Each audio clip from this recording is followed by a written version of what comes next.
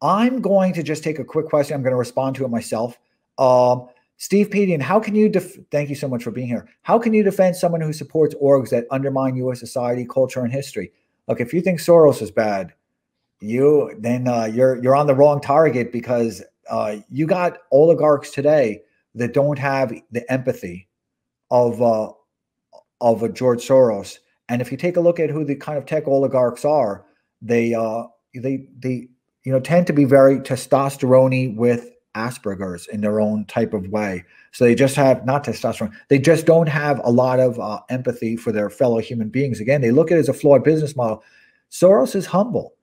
He gives a lot to charities. He's very aware of kind of his contributions to charities. But oligarchs be oligarching, right?